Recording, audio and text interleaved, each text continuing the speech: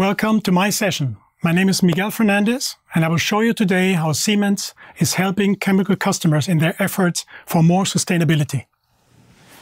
If we look at the most pressing challenges we have in the society, then of course we need to mention COVID-19 first. But today I will not talk about this. What we want to talk about is how can we reduce, jointly with the chemical industry, how can we reduce pollution, how can we reuse waste, how can we improve the CO2 footprint of many companies, so to reduce the climate impact and the environmental impact. Now, what can the chemical industry do per se? Here we have listed some of the processes that are addressed by the chemical industry, and many of our customers already are starting processes in this direction to improve the environmental impact. Among them, you find a lot of recycling activities for plastics, for waste, but also for batteries. This is an important element as the battery recycling gets more and more importance as we have more electrical vehicles on the streets. But today we want to focus more on the plastic recycling segment. And we have written down on the right side of this slide the reasons why we're looking into this segment. It goes without saying that we have way too much plastic in the environment, way too much plastic ends up in landfills or in incinerations. Only 16% of the plastic for packaging is reused, for example, in recycling processes. So what can the chemical industry do about it? Well, what we need are adequate processes that leverage this waste and produce chemicals out of this waste again. So these adequate processes need to be developed, and they are in development right now in order to benefit from the waste to, as I said, reproduce plastics or other important elements of our daily use, so that we can avoid the use, the amount of waste or the plastics in the incinerations and landfills. So this brings us to the questions: what can Siemens contribute to these recycling plants? First of all, I want to mention our comprehensive automation portfolio, based on PLCs with Simatic, based on DCS with PCS7, and its innovation, PCS Neo. These systems are scalable and offer the possibility to standardize the programming and standardize the automation approach. Why is this important? In such a growing segment like recycling, you want to finish your pilot plant, you want to create a large-scale plant, and then maybe to roll out this plant all over the world. And this calls for more scalability and for standardization in the programming. We can offer this and help these customers in this case. Next to this, we can offer gas analytics, gas chromatography, for example, and other analytics gas devices to assure the quality management, which is very important also to control and to reduce the CO2 footprint. We offer a comprehensive portfolio of field instruments. And in addition, we also have a multi-sensor that offers the possibility to measure additional data like vibrations and feed them through the second data channel for further analytical purposes, either on-site or in a cloud. And I will talk about this in a few seconds. Like any other plant, the recycling plant is a chemical plant and also needs to fulfill all safety and security standards. And I'm happy that Siemens supports the creation of these standards with the portfolio, but also with services and consulting to achieve the functional safety of these plants.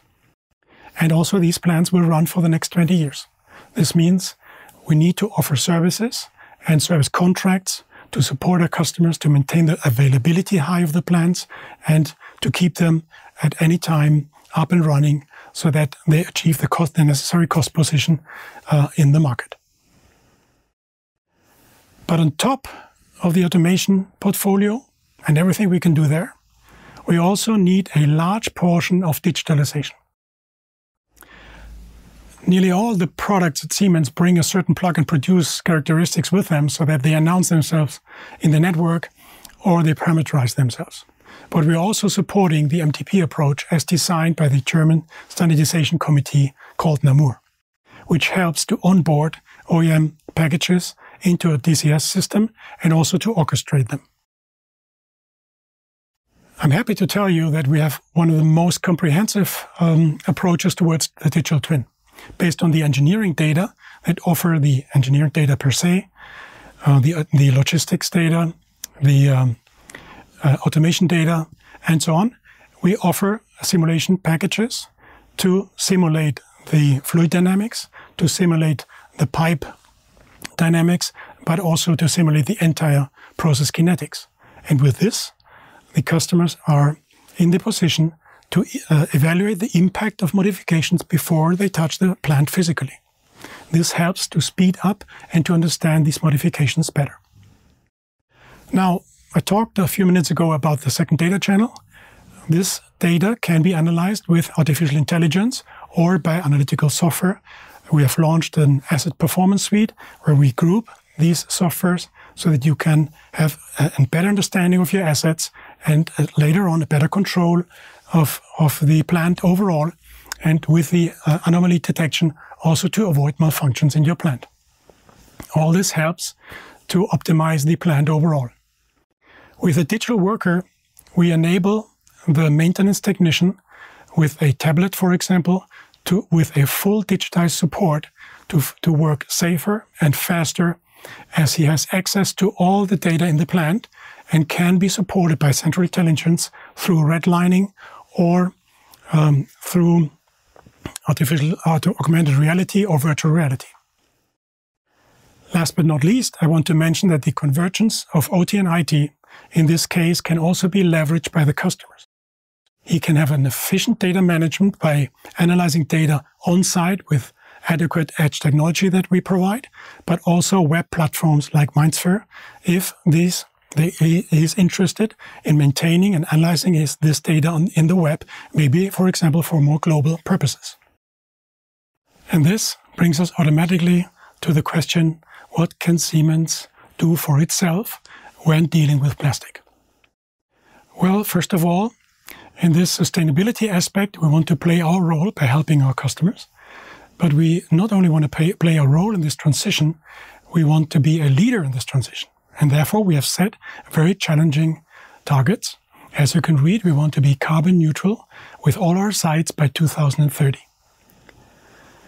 And that we take it serious is also manifested in the fact that we joined important initiatives and committees like the Amazon's Climate Pledge and the EU Commission Circular Plastics Alliance in 2020.